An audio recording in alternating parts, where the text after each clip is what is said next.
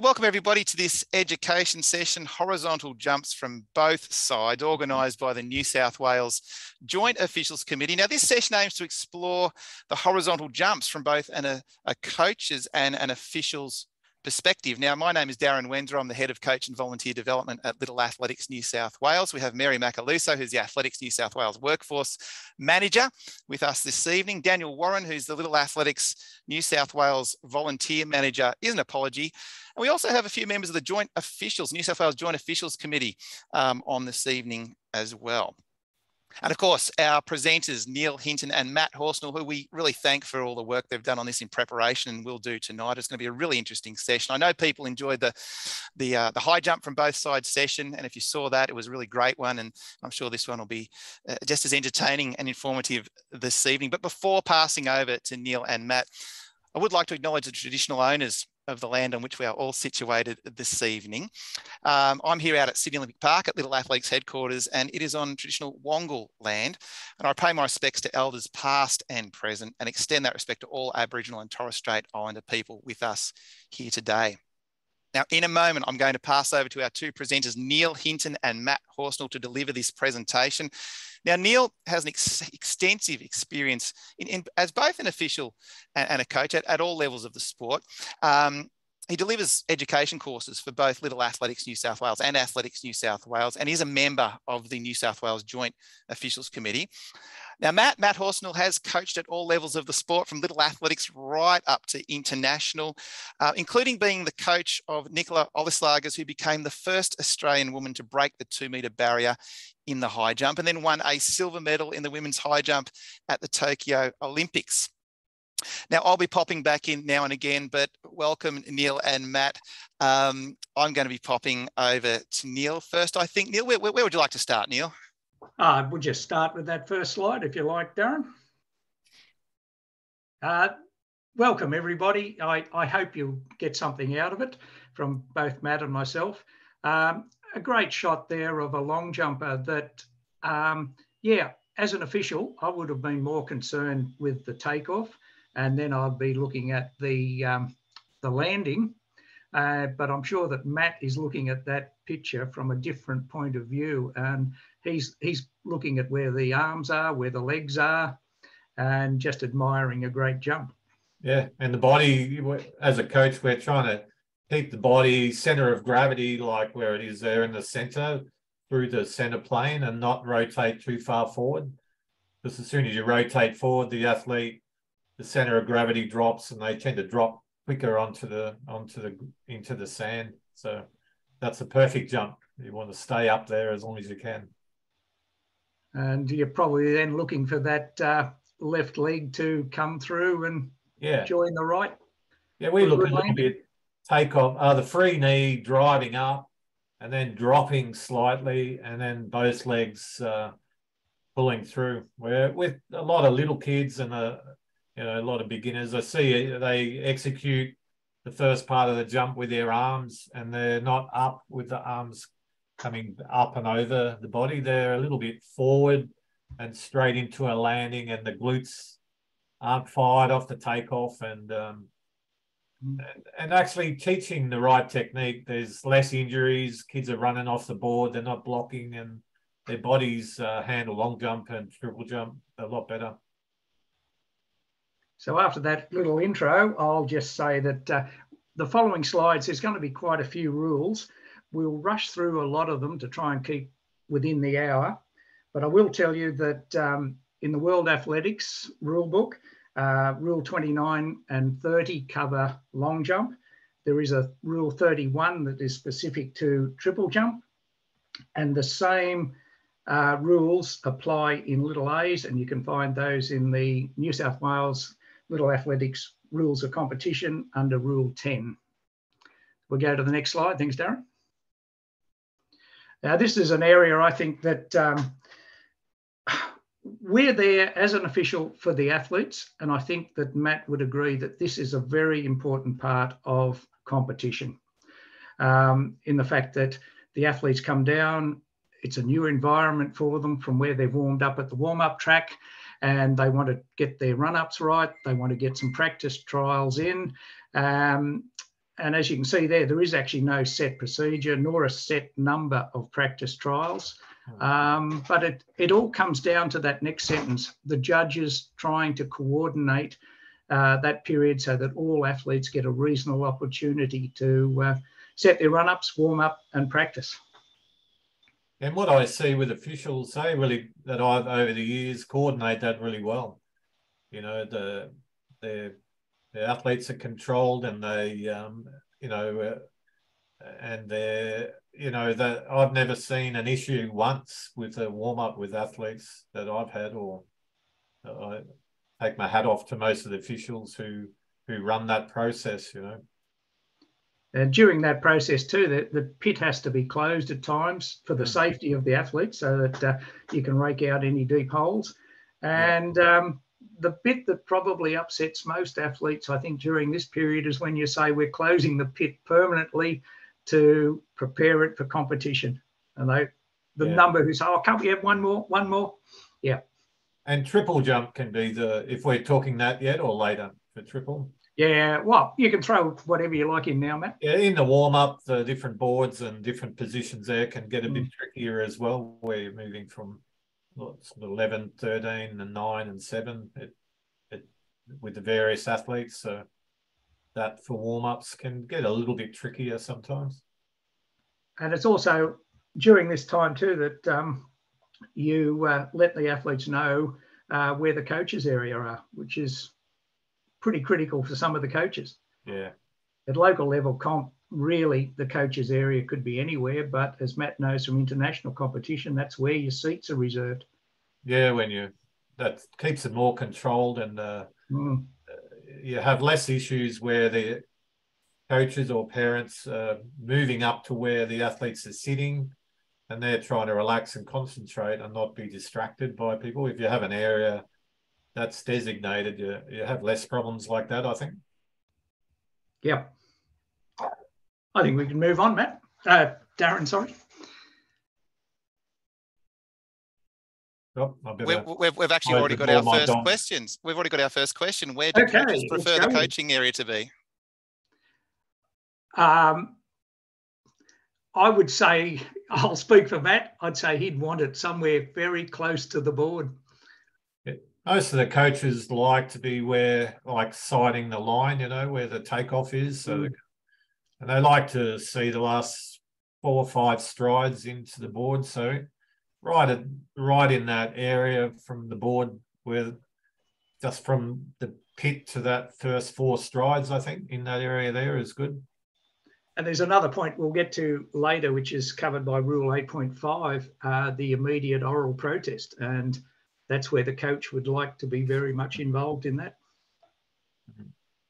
I know, as an example, at the Sydney Track Classic, they put the coaches area where the pit is, and they put the tent right where that, in line with the run up, and which was totally really difficult. That usually the athletes are positioned back towards the start of their run ups in that middle area, and it allows a big area for people to view things. So that was a bit of a up, I think, on the officials, not the setting up of the area. So I don't know whether officials can alter that or whatever at the time, but that was an example of a bit of and that became a really concentrated area, people trying to view, and you can't view the run up, and it became quite difficult. Just move on there. I agree with you totally, Matt. At times when I've coached, it is a problem. And also the official that likes to stand over the board and block the coach's view of the takeoff. Yeah, I'll put my hand up. I've done it sometimes. Yeah. Because there was some coaches I didn't quite agree with, and I'd stand in their way. Yeah. So an athlete can use one or two markers during both triple and long jump, and those markers are placed beside the runway. Now, unlike throwing events, you're allowed to put your foot on the runway, on the lines that mark the runway. So therefore that indicates that line is a part of the runway. So beside the runway does not mean on that white line. And I think pretty much Matt, every athlete that I've worked with that is coached by Matt understands that. Yeah. But there's a lot of others who think that they can put those markers actually on the runway line. That's all pretty straightforward. I think when athletes brought into each, especially the major comps, that's addressed and expressed to them anyway as a. Yep, that's correct. You know, as something they have to do. The bottom paragraph there, no other markers are allowed once competition begins. You will always come across the odd athlete who puts a shoe somewhere or a bag that you know they're using as a marker, and it's something as an official you have to police, because you're there for every athlete. So you're there for the athlete who follows the rules and just has 2 markers. We'll move on. Thanks, Darren. Okay, so that's pretty straightforward. The athletes are drawn by lot. When they come down, that's the order they will compete in. Chief judge or athlete controller keeps that in line. And then you've got absence. So at low level competitions, that is an issue at times because athletes are in 2 or 3 events. The higher up you go, that is less likely to occur, although even at national level, you can get 100 metres conflicting with a long jump event and so on.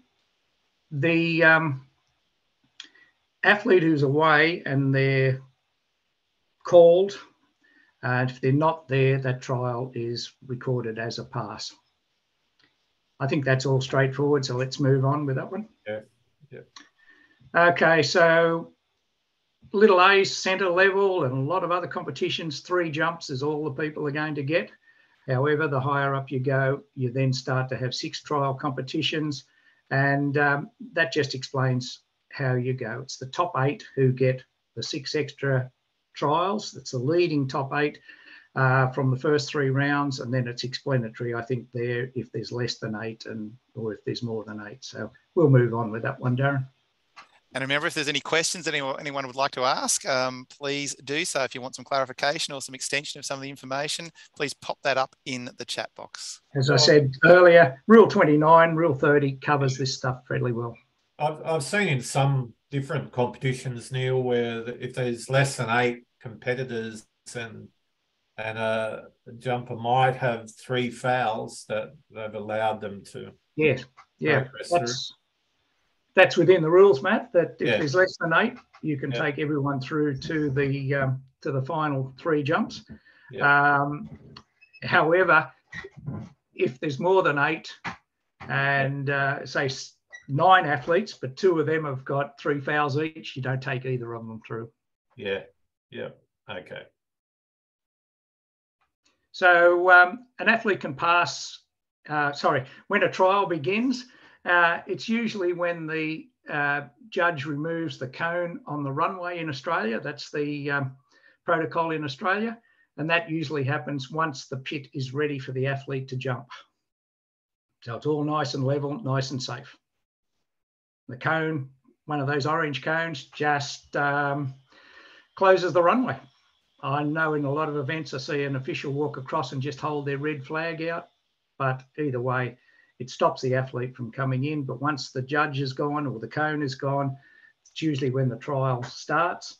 And the higher level competition, it's very hard for an athlete to hear their name called from the recording table, but there is an athlete controller back there with them trying to organise all of that. Very good, Darren. So an athlete can actually pass on any one of their trials, whether it's a 3 jump comp or a 6 jump comp, but they must tell the recorder or the chief that they are passing beforehand, because once their name's called, if they decide then to pass, it becomes a foul. You also got a time limit on the jump. Now, the wording on that is that providing you have started your run-up before that minute has expired, you do not disallow the trial for that reason. you've got a little rider down the bottom that the referee, who in a lot of cases is just like God, they can determine that special circumstances apply and overrule those time limits. I think we can move on, Darren. So there's the normal time limit. It does not change like it does for high jump. So more than 3 athletes, 1 minute, 2 or 3 athletes, 1 minute. Consecutive trials, they do get an extra minute, and it's identical for the triple jump. And there is a yellow flag to raise when there's only 15 seconds left. Okay, so David's just asked a question there, which is probably a good one. Examples of where the referee can actually override that time. Perhaps the wind gauge blew over, fell across the track. Maybe a piece of rubbish came across and the athlete was waiting for that. Someone in the crowd may have thrown something. Anything that the referee feels that the athlete didn't have a fair go and had to delay the start of their trial because of that. Hope that's answered your question, David. I did have a case with Bethany in the New South Wales Open where she completed the jump though, and some rubbish blew across in front of her as she was running in. And the official he gave her the option of having another jump, but they wouldn't take my view of, can we see what the other jump is and decide which one? But it had to be one or the other. That was a nice try, Matt. I was trying it. No, you've got to keep trying, mate. It's all sports. You try and push the boundary of the rules as far as you can. Yeah, because that was Beth's best jump anyway at the time. So. Okay. For those who don't know, we're talking about Beth, who's a member of my club, and I've known Beth since she was about 8 years old. And what is she now, Matt? 23? 23, yeah. Yeah, we'll move on from that one. Yeah. A little aside there. Oh, that's a good example of, giving the options. Yeah, for sure. I mean, I've been at SOPAC. It was a relay event and a tennis ball rolled across, And she might have had that where she had to stop. Yeah. So when a trial is actually completed, it's when the athlete has left the landing area as required by the rules. And we'll get to the rules, I think might be the next slide. But if the athlete has left the landing area in accordance to the rules, a white flag is put up to indicate a valid trial. And after that, measurement is taken straight away. Move on, thanks, Darren. So leaving the, that's a good one. We had feathers from a feather boa. That's good. Elizabeth Jones, I think it is. So there's all sorts of things can happen. They are everywhere around at Sydney Olympic Park, and we're after that concert, so I'm not surprised, Elizabeth. So for the jump to be valid, the athlete's first contact on leaving the landing area must be forward of the nearest break in the sand. And so if you go forward, then you will get a white flag. It's the closest mark in the sand left by the athlete that you must make first contact with the border or the ground outside, forward of that, not back closer to the takeoff line. And if an athlete doesn't comply with that, obviously a red flag goes up. And the majority of judges don't really want to put up red flags. Matt probably disagrees with that. He sees too many of them, but... Yeah.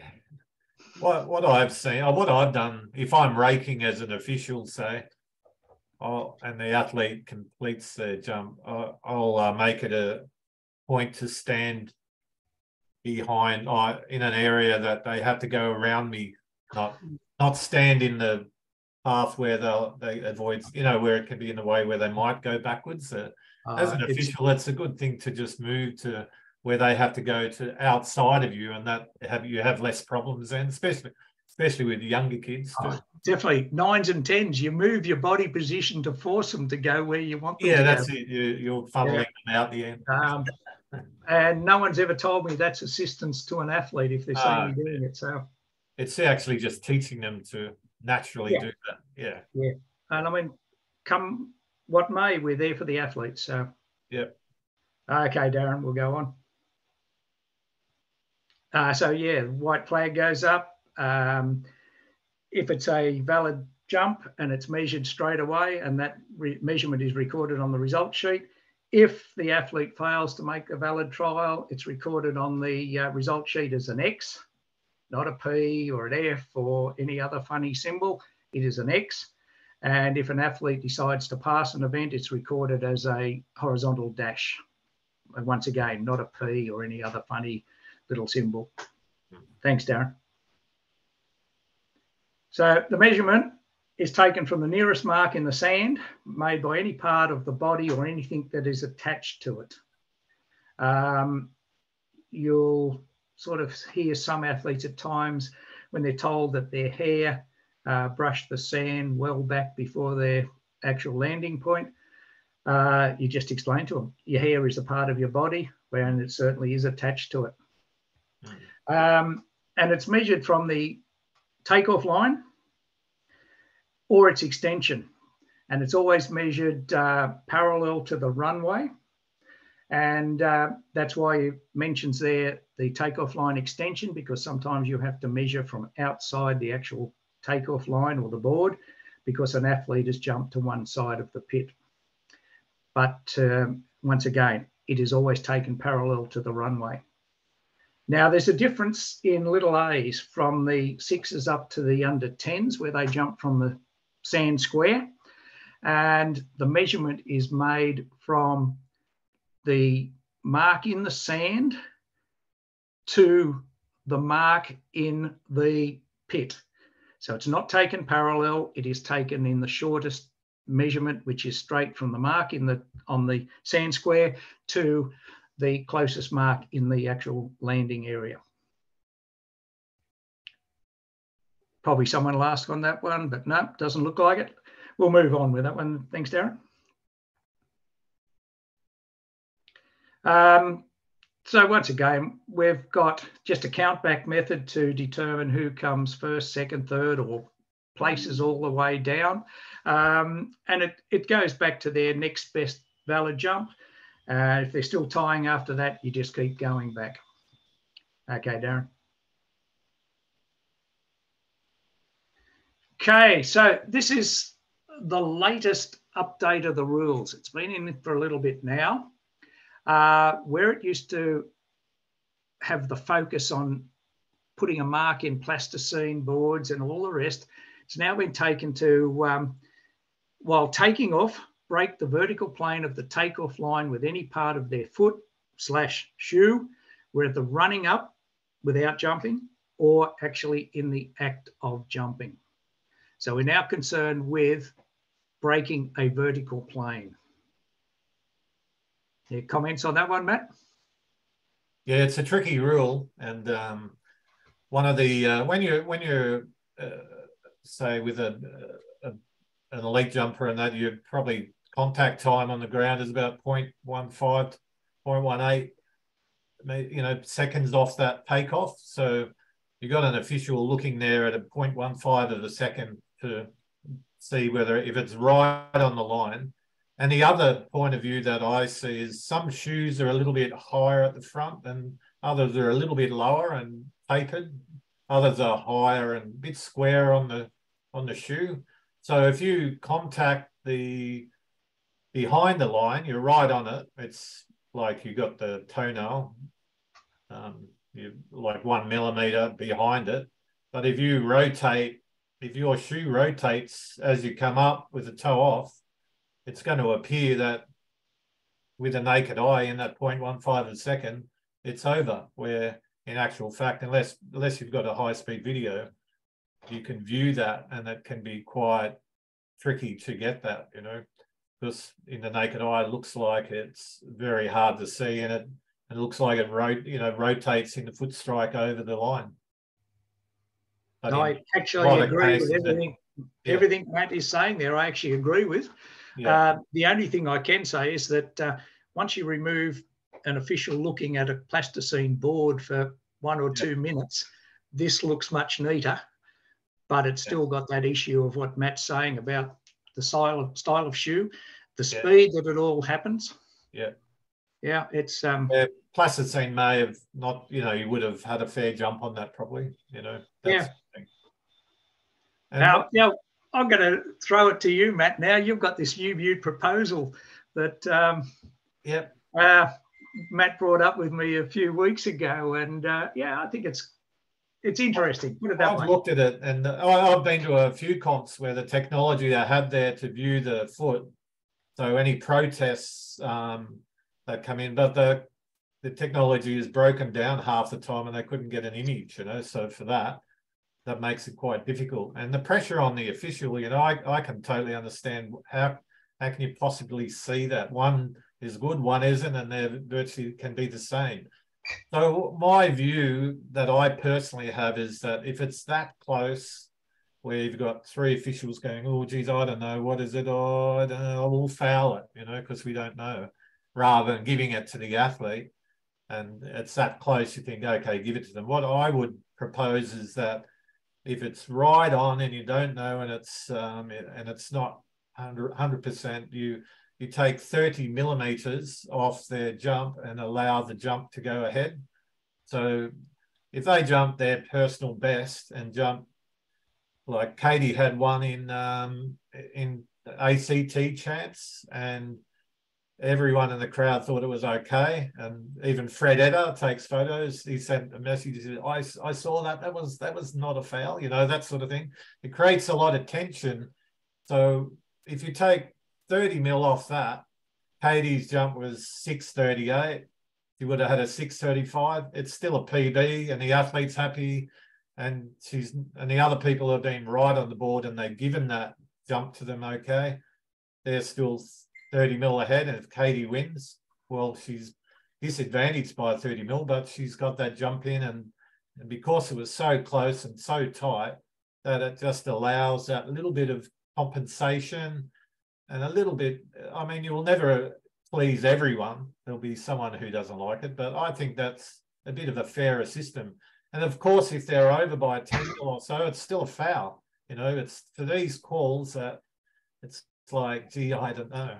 And even with officials, you'll have one say, I've seen it, one, they'll overrule them, and it's that close that one will put flag up and the chief will go, no, I think that's a jump. And it creates a lot of tension there. And if you have something in the system that's a little bit allows that flexibility, but you still allow the athlete to have that jump, it's I think it's a benefit of the sport, because the athlete busts their gut all year and they finally get one that really hits it and takes off and they get it.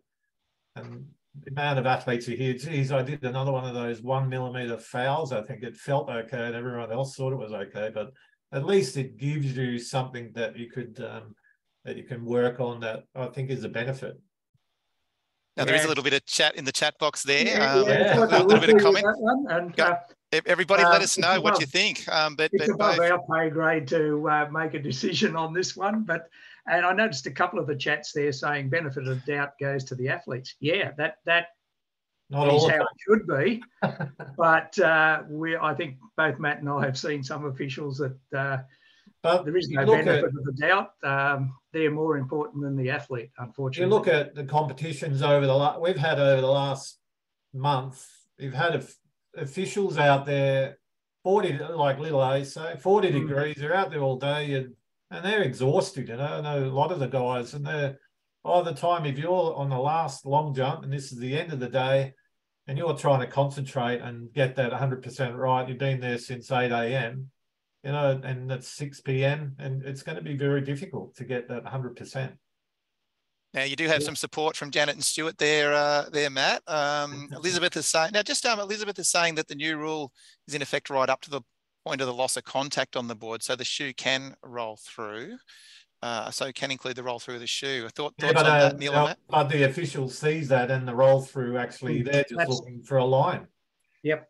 I mean, the Diamond League, I've been there, but the shoes in front. So I'll see that. I mean, the rules actually been written, I think, for World Athletics, where they do actually have the technology to do this. With the technology, they were having lots of problems with Diamond League with that rule when it first came in.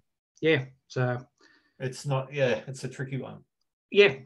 Oh, let's move on. We'll yeah, I don't think on that one. It hasn't finalised yet. Well, you've created a talking point there, Matt. Well, there we go. You've launched it off. That's what we're here for. Yeah, and I think you're really trying to get the longest jump you can get with everyone, and it's fair, and the athlete competes it. Yeah. That creates a little plane in there that you can work through. Now, when really the only restriction in long jump is that there's a prohibition on somersaulting. Other than that, as Matt probably sees, there's so many athletes, different styles, just the way their arms hang in the air, that there's those who hang and those who use the sail technique, the way their legs come through. So there is actually no restrictions on your style, but providing you don't do a somersault as you're coming up the runway or do it as you're going through the air after you take off. So you can't do a Blues Brothers type, multiple backward flips. I'm sure for that rule to be there, someone must have tried it once. And the other rules there that designate a failure, I think you can see those in rules 29 and 30 for long jump. We'll move on, Darren. Triple jump, right? It's pretty much the same as long jump, but you must take off from 1 foot only, whereas in long jump, there was no restriction on that, on how you actually take off, because it's not in the rules, so therefore it's not a rule. But because it's a hop, you must take off on 1 foot, otherwise it's not going to be a hop. Just like long jump, there is no somersaulting. And then the 3 phases of the triple jump must be hop, step, jump in that order. Anything else on that one, Matt? It's pretty standard. I think dragging, some athletes drag their toe, like they come out of the hop and drag that into the step, which, I mean, technically it's not good anyway, but yeah, I have seen athletes get fouled for that when it shouldn't be. Should not be. I think it might be in the next slide from memory. We'll have a look, Darren. Because it does slow them down. Yeah. There you go. I thought it was in there somewhere, but it's the sleeper leg. Yeah. As it comes through, it should not be a foul. Simple as. And as Matt's saying, really the athletes penalising themselves in a lot of ways. Yeah. But I have seen that where some officials and people aren't quite sure of that when that happens, isn't it? You're talking again, Matt, that 1.8 seconds or whatever, that it all happened so quick, and you are listening for 3 sounds, bang, bang, bang, and then there's this extra sound thrown in there. It is, there's a lot to concentrate on. And I guess, especially in little A's, the number of times I see hop, step, step, jump. And I think people might at times interpret the sleeper leg as being that second step. Yeah. One of the things I'd like to, I know with especially little A's, when kids are new, that when they're learning triple, if you see a kid that's a little bit landing on their toes, I've seen that before, where they're actually foot contact is on the ball of the foot, and that can be quite unstable, and that can lead to injury, where they roll their ankle or whatever, and it's sometimes worth, I know you're not allowed to coach or whatever, but addressing that where kids can get injured from that, and it's like they need to be flat-footed on that contact and bringing the foot under the hips and running off, but from a coach point of view, it's always that fine line. It's like in high jump, you can actually advise a kid to stop jumping until they go away and get coaching. And it's the same here, because triple jump just destroys so many knees, ankles, even hips. Especially when they're new to it, isn't it? Yeah. Well, we'll go on with that. So, international competition. The men go off a 13-metre board, women go off 11-metre board in the triple jump. Other competitions, all domestic competitions, you can go off 5, 7, 9, 11 or 13. We try to encourage people to actually participate in the event. So especially in little A's, no little A's are going to go off 13 or 11. And at a lot of club premiership meets, club level meets and so on, athletes aren't capable of making the pit on 13 metres, so they go off lesser boards. And I think it's important too when conducting comps where the athlete might start off a 9 metre board and they're transitioning, so they might do and they're able to redo their mark and advise that they can go back to an 11 metre board as they've warmed up, had a few jumps in there, and some kids will do that as they transition to an 11 as well. And yeah, actually, when I was just knowing that they're allowed to change their marker and pull it back as they go through in the competition. Actually spoke to one athlete at Little A State and said, you do know that you're allowed to change the board that you're jumping off? And she actually did reply yes. So I left it at that. But everyone around could see that she was actually shortening her step so that she made the pit with her jump. And she was never going to get any better. And she was going off 7, should have been off the 9. Yeah. As a coach, well, I don't do jumps very much, but I could see it. And I just asked a question because I didn't know whether she realised that she hadn't actually locked in going off the 7. She could actually change it. Janet and Stuart have made an interesting point there that Masters women like to use the 5 metre board, but it's not always available. So what does an official do if, you know, there is a risk of injury and there's only a 7 metre board there, Neil and Matt? I mean, what happens in that case if they would like to, an athlete would like a 5 metre board, but it's not actually there at the event, at the venue? I've seen them do them. Unless it's actually specified in the competition entry conditions that they can't go off 5, I'd be looking for some tape to put down a tape board. I've seen them put tape down for that, especially with athletes with a disability, not so much triple, but I'll put a 1 metre board in like that. Yeah, because I mean, long jump, the usual standard is 2 metres. Yeah, the board could be between 1 and 3, but it's usually at 2.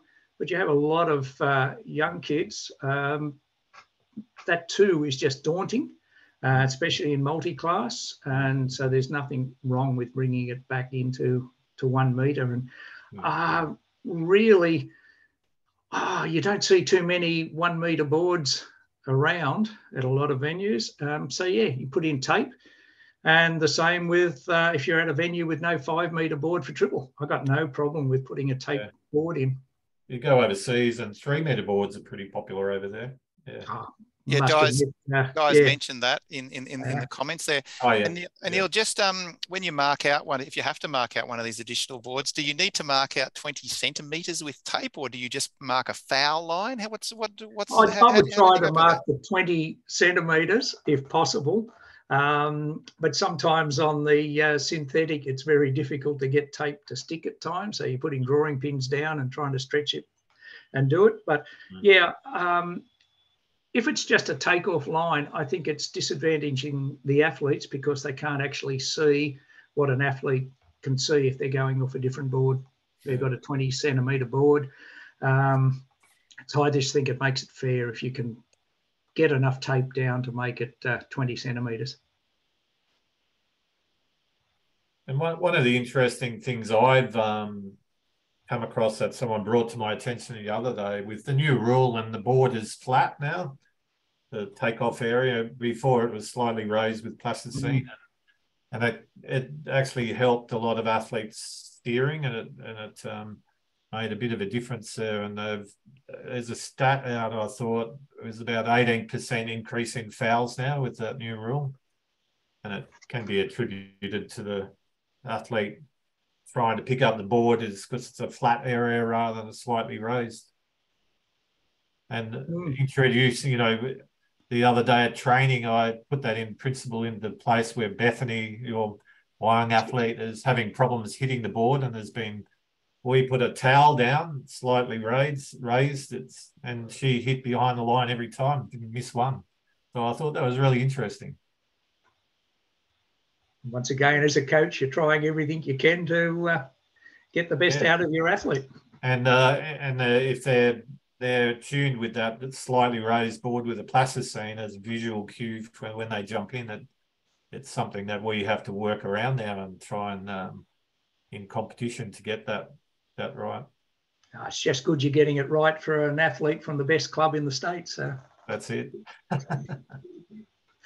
We'll move on after that one, Darren. I don't think they'll let me put the towel down at the competition. Yeah, I'd like to see it. So an athlete can run outside the white lines that mark the runway. They can put their foot on the white line. They can actually run outside it. They can take off before the takeoff board without being penalised. They can take off outside either end of that 20-centimetre board, providing one part, and it's not specified how much you need to make contact with, of the shoe or the foot must touch the board. And there's that one there about that sleeping leg, right? Yeah, I knew I'd put it there somewhere. Yeah. But does not specify in the rule what part or how much part of the shoe or the foot touches that board. So, once again, it's usually probably a different sound the official hears if a foot or shoe has hit that the takeoff board. But it comes back down to that split second again that you talk about so much, Matt. So we'll go on. That one seems to be... Okay, this one here is interesting one. It's covered in the World Athletics Rules under Rule 8.5. And it applies to 12s and up in little athletics. The main issue, I think, with the immediate oral protest is when is that word immediate over? How soon after the jump and a red flag's gone up should that immediate oral protest be made? I know, Matt, you'd probably think about as long as possible so you could have a chat to your athlete. Yeah. You're looking at how far the jump is, whether it's worth trying to get a protest in and have it measured. Be interesting with any stats if any protests have increased that with the new rule with the line. Has that created any extra? Where you had plasticine was more a physical and visual thing, where now the new rule is without having video backup. Has there been any increases in protests or anything? It'll be in. Yeah, I can't answer that one. Yeah. It is an interesting question because once the athlete had walked back past that board, looked down, there's a little mark in the plasticine board, and they'd think better of it and keep going. But now there's no physical evidence. It's purely the word of the official that it was a foul. But we still. And in that case, it becomes the chief official who makes a decision if there's a protest on that, isn't it? Yep. Yeah.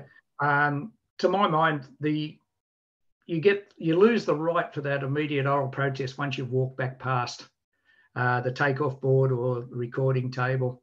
Yeah. If you go back 20, 30 metres and have another chat to your coach or whatever, that's no longer immediate. Yeah. And so it's also covered under that Rule 8.5, if there is a protest, what the official should actually do.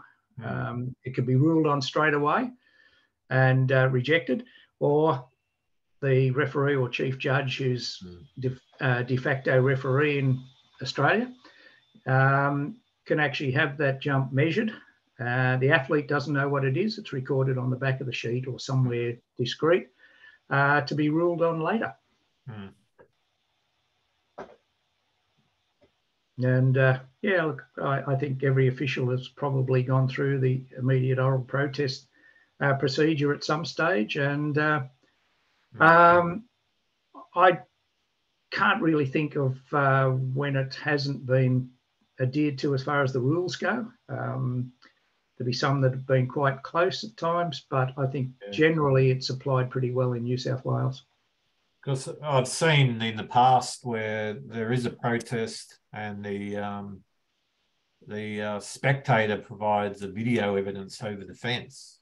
That's quite tricky as well, I think, because it depends on angles and that can be quite difficult situation to handle, from an official point of view, isn't it? Yep. I mean, the official is standing right on that line. They've got the best view of anyone. you're looking at probably metre and a half back from the board. Even the coaches aren't that close. The only one who has a better view is if there is a little GoPro mounted on the board. Yeah, yeah. And I always find it difficult dealing with a protest where a video is submitted. And the first thing I actually ask for is if it's a 3-jump competition, I want to see a video of all 3 jumps, because I don't know which one has been actually presented to me. You can get a time on it, you know. Yeah, that's the only thing that's the only way. Yeah. Yeah. I've never done it or anything like that, but I've seen it happen before, and I thought quite difficult for the officials to handle that sometimes. Yeah, and quite often it's the coach is really adamant, so is the parents. The quality of the video isn't what the latest technology. You're looking at a little tiny screen in a lot of cases. Talking about 2 millimeters, yeah. Yeah, and actually I think that's probably a good point at little A's, where the referee can't view video evidence until it's gone to the jury of appeal. Yeah. I think that just takes off a little bit of pressure on the referee in that case. Yeah. Rather than having a parent saying, "Oh, look," and jumping up and down and trying to thrust a camera in your face. And then my rule would come in perfect. Okay, well, given the jump, we take 30 mil off, and that. Yay, we're back to that. We're going back to that. That's good. I like it. Let's move on. Another half hour talking about Matt's. So I'll have to send it off to World Athletics. Yeah, look, there's someone there called Michelle. Not familiar with who that actually is, saying there was a number of protests at Little A State. So there you go. It does happen. Yeah, I could see it would be an increase, but I would imagine. Yeah. So wind measurement does not affect the results. So it can be blowing a gale behind the athlete. If they win the event in a 5 metre per second headwind or tailwind, sorry, they still win the competition. But the wind gauge and the wind reading is there for the purpose of qualification to higher levels and also for records. And the specifications is there that it's 20 metres back from the takeoff line, the wind gauge 1.22 metres high, 2 metres away from the runway, and it's operated for 5 seconds, and it says there from when the athlete passes a relevant point, which is 40 metres for long jump and 35 for triple, or if they run less distance. So the athlete whose run up is only 20, as soon as they start their run, that's when the wind gauge is operated from. And for most qualifying meets, it's anything over 2 metres per second tailwind. It makes that illegal as far as qualification or records go. Move on, Matt. Okay, geez, we're doing great here. Open-ended question there. What makes a good official? And I'm sure probably Matt and I will agree on a lot of these things. To my mind, the first one is good knowledge of the rules. Second one is you're there for the athletes and you do everything to ensure that the athletes get the best of competition. Excuse me, best of competition. And I'll throw in a third one there, consistency. A lot of other things I could say, but I'll let Matt now throw in his. Yeah, I think fairness for all the athletes. Like if you have disadvantage from different things, and the official works towards everyone having an equal footing at the event, isn't it? And they're quite good at making the athletes relaxed and able to compete at their high level, but just by keeping them, I think really keeping them organised and having a system where the rules are in place, that the athletes know that they're not allowed to run off and talk to the parents down the end, and keeping them in an area, and that's the coach's space where they talk to them, keeping that all under check and keeping it as per the rules are, but keeping it like nice and relaxed and open.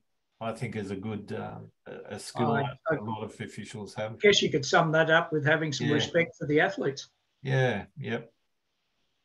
But keeping a firm hold, it's sort of being assertive, but having it in a relaxed manner is quite important, I think. Yeah. And that fairness to athletes and things, and we both know that some athletes do their best to put other athletes off, and if you can just keep a lid on that at times, it just makes the event smoother, better, more enjoyable. Yeah. And I mean, that's how it should be. It should be enjoyable for officials and for the athletes. Coaches, no, I don't consider them. Yeah, we're just a pain in the ass. Yeah. Hang over the fence too often with too many comments. Different when we're both at Mingara, but it's different when we're on opposite sides of the fence at an athletics meet. Yeah. And I think with coaches, respecting officials is really important. So, and I think we're lucky in New South Wales to have such a high caliber of officials over the years that I've known for 20 years with some of the friends I have there. It's been great. Yeah.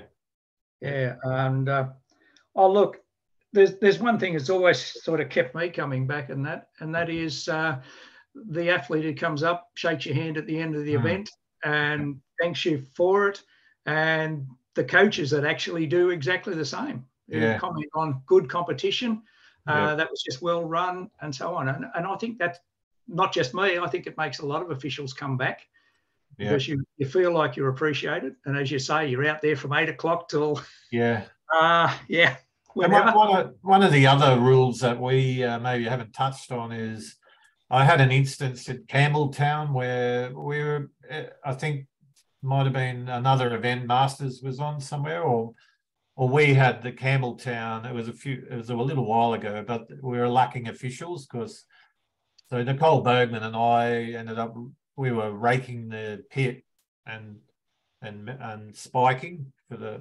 so with the officials we had there, we were allowed to, and what they did was pleaded with the other people on the other side of the fence that we could still coach, but we were doing all the hard work as well of raking. And I think I got about 3 blisters that day. Good to see you've done some work. That's it, yeah. But I know I've seen you rake at Little A's and pick up the bar at Little A's and that too. And the important thing is the officials opened it up. They were short-handed. We helped out, but we were still able to perform our function and as coaches as well within the event. So they were kept that open. It wasn't all strict. Otherwise, it wouldn't have had anyone raking. So.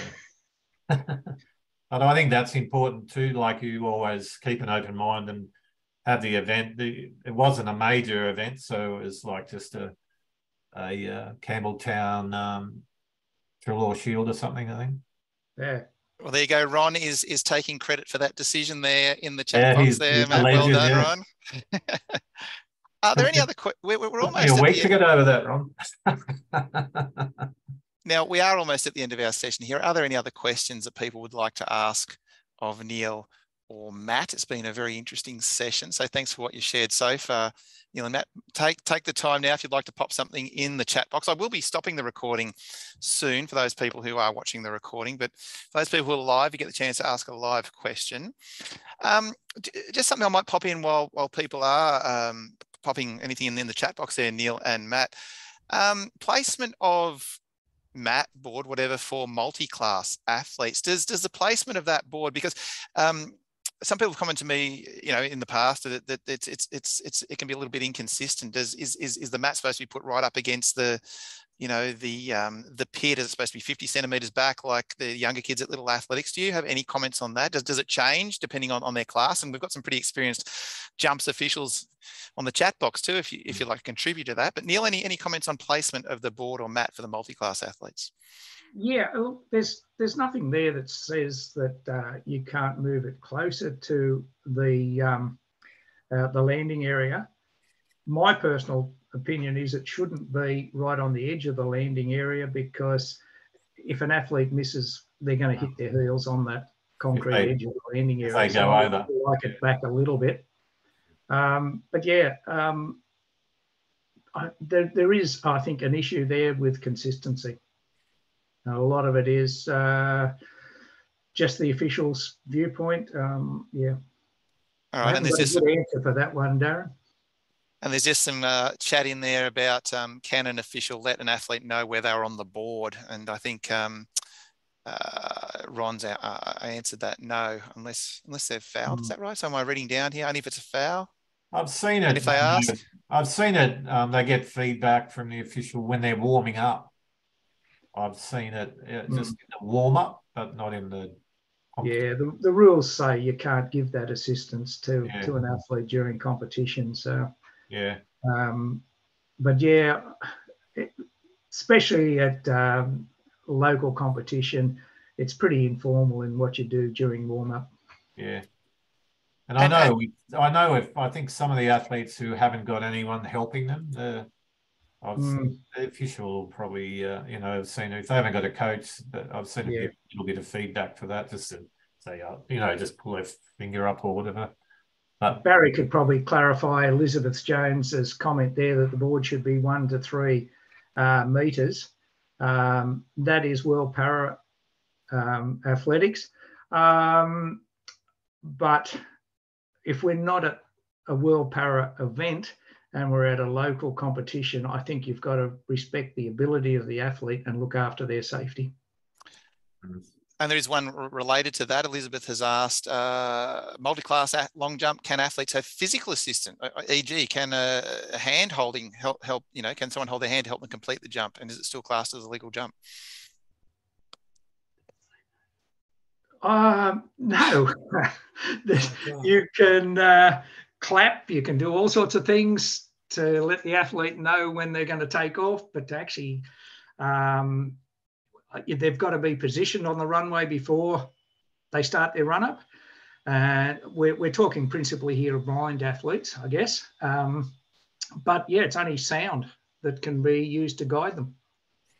And I suppose it depends on the level of competition. If you're at your local little athletic centre, you sort of can, as you said, hold their hand. But we're talking. Yeah, I mean, we've had people with cerebral palsy and Down syndrome, and their parents have run the whole 400 metres with them holding their hand. There's nothing in the rules about it, but there you go. We've got to try and encourage people. So I think at times you just be a little bit flexible.